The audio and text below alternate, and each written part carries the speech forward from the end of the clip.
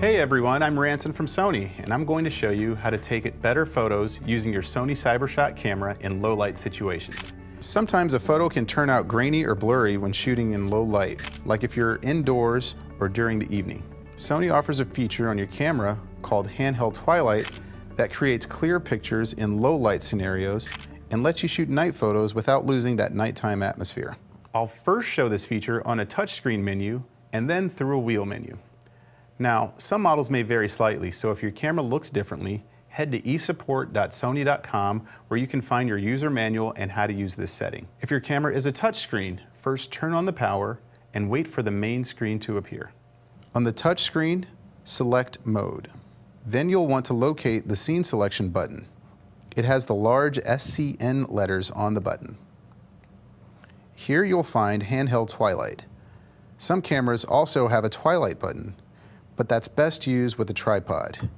If you don't have a tripod, Handheld Twilight is the way to go. Simply press and you're ready to start taking great photos in low light.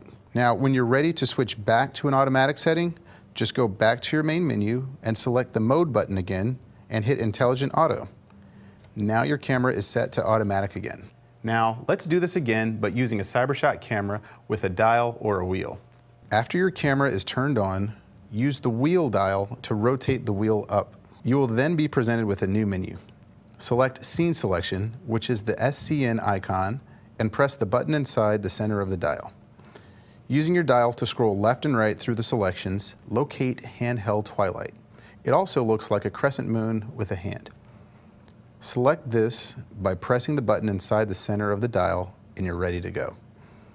Now, to change back to an automatic setting, use your dial to rotate upwards and to get back to the new menu. Then look for the Intelligent Automatic setting, which looks like the letter I with a camera next to it. Select that using the button in the center of the dial, and you've just set your camera back to automatic.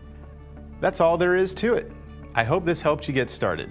For more tips, head to esupport.sony.com. Thanks for watching. I'm Ranson signing off.